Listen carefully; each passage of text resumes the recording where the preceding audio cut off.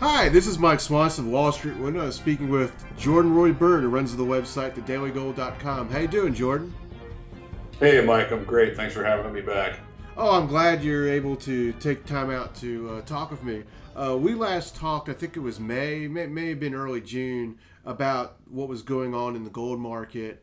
And at the time, you were looking for lower gold prices. You were even saying gold could go below 1,100, even possibly down to 1,050 an ounce. And you thought the gold stocks had lower to go before they would bottom and much less start a new bull market. I was a little bit more hopeful or positive on gold than that, and I was surprised this week when it broke down and it crashed. The gold stocks crashed yesterday. The GDX and HUI and XAU and GDXJ and all this stuff was down about 10%. Barrick had a total complete meltdown. Some of the biggest volume was ever traded in these stocks. So it definitely looks like we had the drop that you were looking for. So I'm curious, what are your thoughts now on what's going on in the gold market? Well, Mike, I had some hedges on, and very aggressive hedges, those 3 times ETFs. And so I sold all my hedges yesterday, and so did subscribers, presumably. But that was early in the day. Then the sector even had a severe sell-off the last couple hours of the day. I mean, it was just amazing to see the miners down 10%. It's only happened a couple other times in the last 10 years or so. But anyway, if you look at and you compare the current bear market to the 96 to 2000 bear market, I'm talking about the miners here, we're essentially at the we're kind of, it depends what you look at, but if you look at GDM, which is actually the parent of the GDX.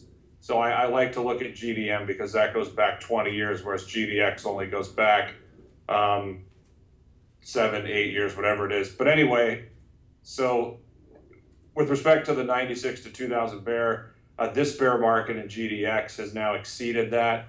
The Barron's Gold Mining Index, as of last Thursday, because the data comes out only weekly every Thursday, the miners were about 2 or 3% away from tying the worst bear market ever. The XAU is already worse than that 96 to 2000 bear. The HUI, I think, made a low of 111 yesterday. That would have to go to 100 to tie its worst bear market ever. So we're historically, if you look at bear markets in the gold stocks, the 96 to 2000 was the longest and the worst. And so it was kind of a real outlier.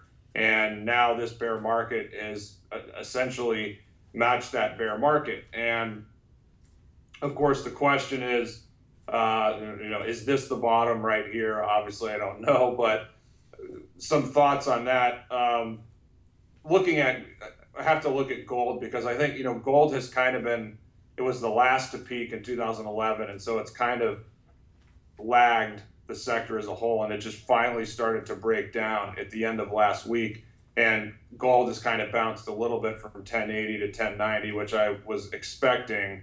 But I'm still looking for lower gold. I mean, I'm thinking it's going to bottom in the 975 to 1040 range. There's a lot of strong monthly support around 1,000. So with the market being really, really oversold, you want to look to where there's strong support, where selling is going to abate and where buyers are going to come in. And so I'm looking for that 975 to 1040 range to be it. With respect to silver, I had a free editorial I posted last week. And I also, with the monthly chart of silver, you can see really strong support in the low 12s and the low 13s. So we got below 15. I don't know where we are now, probably around 15. But if we do have another leg down sometime, perhaps in the next weeks or the next month or two, those are kind of the targets I'm looking at. Again, 975 to 1040 for gold. And for silver, we can just say 12 to 13. And so with respect to the miners, I think there's a chance the miners are going to bottom before the metals, but I still don't think it's time to buy and hold the miners yet, just because gold hasn't cracked below 1050 or 1040 yet. So I think when we see that happen, and that'll be the next leg down, I think that's when it'll be reasonable to buy the miners as far as buying and holding them. So that's kind of how I see things. And just one thing with sentiment, looking at the COTs, I look at the net position divided by open interest. So I look at it as a percentage of open interest. In the last COT, gold, I think, was about 10%. I think silver was 7%. Now, gold at 10%, gold's low in 2013 was, I think, 4%. And I think we're going to get the next report this Friday. And I'm expecting, essentially, it's going to show in gold and silver probably that the net speculative positions are going to be the lowest they've been since the end of 2001. So a 14-year low as far as sentiment. Of course, if you look at Bloomberg and Market Watch and Wall Street Journal, there's all these articles about how gold sucks, gold is just a pet rock, gold's a terrible investment. And those are major contrarian indicators that you see around bottoms. So, but to get back to the very, very short term, I think if we didn't already see a short-term low yesterday, we'll probably see it sometime in the next couple of days, and then we'll probably get a good bounce into August. But I don't think we've seen the end of the bear market, but there might be another leg down in a month or two. But as far as right now, I think I'm looking for a rally to begin sometime in the next couple of days, if it didn't already begin yesterday or today. Yeah, I've looked at, my comparison is looking at markets that have had 10% drops after they've been in a bear market for quite some time. So, for example, we saw the Russian stock market do that last year. The Greek stock market did that in 2012, and actually the United States stock market had over 10% drop in the month of March 2009. To end that bear market. And what I've found is when you've had a 10% drop, sometimes you get another one, but you whether you get another one or not, you typically get either the start of a new bull market or at least a big rally. So the Greek stock market, that's what happened there. There was a big rally, and Russia, of course, has rallied strongly from its lows. So hey, I would think we should see some sort of rally in the mining stocks. I don't know how long it'll take. Yeah, let me just interrupt you, Mike, because I found a chart I was mentioning to you. I found it as you were talking, and it shows the times the Huey has been down 10% or more. Oh. And it's basically happened. It happened one time in early 1999. It looks like the Huey had a really good pop for several months, and then it had a final leg down for about a year. And then the next one was in early 2002. And as you recall, the HUI had a huge rally from 2000 to early 2002. Yeah. So it happened twice then, and the market kind of, over the next 6 to 9 months, it kind of grinded higher, and then it really took off after that. And then the other times, it looks like it happened 6 or 7 times in 2008, which was basically, looking at the chart, we all remember 2008. So, looking at, this chart, when that's happened, and given what you've said, it definitely means we're going to have a really good rebound at some point, and the start of a new bull market at some point, most likely. It's just a question of, is that going to start in the next day, week, or is it going to be a month or two? And obviously we don't know yet, but the long-term outlook, the long-term risk reward, especially after the last couple of days, is getting really, really favorable, because there just isn't any long-term downside left in the sector. Well, it's, when me or you or anyone looks at the markets, and when we talk about the markets together, there are times when you can see a chart lined up and you can think, oh, and feel pretty certain about the short term, what's going to happen, and then other times when you really can't, and you need to see what happens over more hours or more days. And frankly, that's how I feel about the gold. That the short term seems very uncertain to me what will happen in the next couple of days, but the long term is a lot more certain. That's the way I feel about it, at least. No, I completely agree with you. And one reason it's difficult to predict is just the volatility. Yeah. So when you see, when you see, let me go back for a second. It's something I've talked about occasionally over the last couple months. If you look at GVZ, the Gold Volatility Index, I know the last couple of days it's probably been up a lot, but also if you look at the Bollinger Bands, like they've really been squeezing in for gold. So, gold is broken down and from really, really low volatility. So we know we're going to get high volatility, and that's the problem just with the next couple days and couple months is that you can get huge moves in both directions.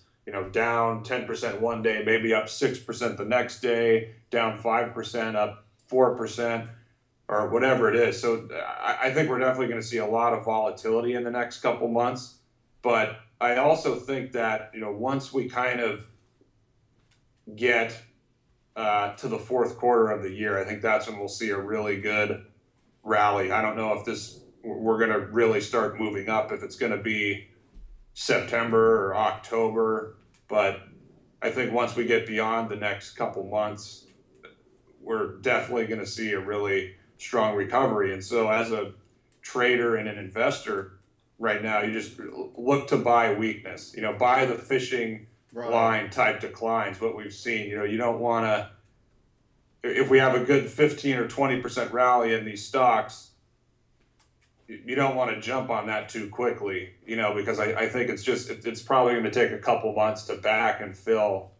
That even happened in 2008, where it took 6 or 7 weeks for the stocks. They had a huge move up, and then they kind of made a double bottom. So it took almost 2 months for them to establish that double bottom and then start to move up sustainably. So given how oversold we are in the fishing line type declines, we could see something like that over the next 2 or 3 months. Yeah, that makes a lot of sense to me. I own some. I'm not looking to buy more today, but the way I'm thinking is we could easily see it do exactly what you just said in 2008, and even last fall in November it did something. November and December did something like that too. When it bottomed then. So I'm kind of thinking, well, maybe it might do that. And then on the other hand, if it's going to do a V bottom, then I think it would have to, if the mining stocks fell another 10%, then I think maybe we would get a V bottom type thing. So I'm just kind of, I'm just like watching it day by day now and just holding what I own. I actually feel more certain in the short term about the U.S. stock market. I think it's topping out and is going to be in a serious bear market within the next couple of weeks. And I think if the market falls, the U.S. I think it's similar to 2000 in one sense with gold, because gold was in a bear market in 2000 and ended one in 2000, like you were saying earlier, and the stock market began a bear market that year, and eventually they both were falling. Had bad months. The gold had bad months in that year, but eventually the stock bear market caused gold to go up as the Fed lowered interest rates. And I think, we were talking about this off the air, and we both have written about this or talked about it elsewhere. So anyone following either one of us knows about the stock market stuff. But I just think we're at a turning point there, which will eventually lead to or cause a bull market with gold. Yeah, those are great points, Mike. It's a great segue because I know you agree. I do think we're going to need to see the stock market start to crack a little bit before we see gold really begin a new bull market in earnest. And also, you can also throw the dollar in there, because if you look at the dollar chart, it obviously had a really strong move, peaked at 100 earlier this year, and it's basically been consolidating that. It only retraced about 38%, so that shows a lot of strength. It's above all the moving averages. And I think the combination of the dollar breaking above 100 and the stock market maybe going down 10% or more. When you start to see that happen, because let me just go back to the dollar getting too strong. I mean, I heard IBM there. I know they reported recently, and I mean, I think it was IBM. I mean, I was listening to the news in passing, but they were also hurt by the strong dollar. If the dollar breaks above 100, which I expect it to do, and I'm sure you agree, that's going to start to have more of a negative economic impact on a lot of these companies. And so if the dollar gets too strong and the stock market cracks a little bit, that's when policymakers get together and say, no, we can't raise interest rates yet. We have to be ready to pump a lot more money into the economy and market. We can't let this thing fall over like what happened in 2008. There's just too much leverage. There's too much debt in the system, with respect to governments and corporations that, they can't allow this thing to even have a little blow up, because it can morph into a big blow up again. So, and that's, people, of course, the news, they're saying, well, all this stuff has been happening in Greece and around the world, and how come gold's not going up? I mean, it reminds me exactly of what was happening in 2008. Gold was down 20 or 30%, and they were saying the same, well, there's no use for gold if gold can't rally on this. Well, yeah, gold went from 1,000 down to 700, and what happened? Then it went up 150% the next 2.5 years. So it usually it's the intervention and the response to these types of things that's what pushes gold. I mean, go back to the 1930s. Gold stocks, they immediately didn't do well in 1929 or 1930, but most of them really started to go up in 1931, and then of course they devalued the dollar and raised the gold price in 1933. So, someone could have said in 1929, well, gold it's not going up, and the gold stocks, they're not going up, the market's crashing. Well, if you just waited a couple of years, then they went up a lot. I mean, the gold stocks had a fantastic run from 1931 to 1935, and we saw the same thing. After 2008, precious metals did really well for the next 3 years. And so, getting back to where we are now, what we need to see for gold to do well, we either need to see inflation start to pick up, or we need to see the Federal Reserve basically reverse their policy.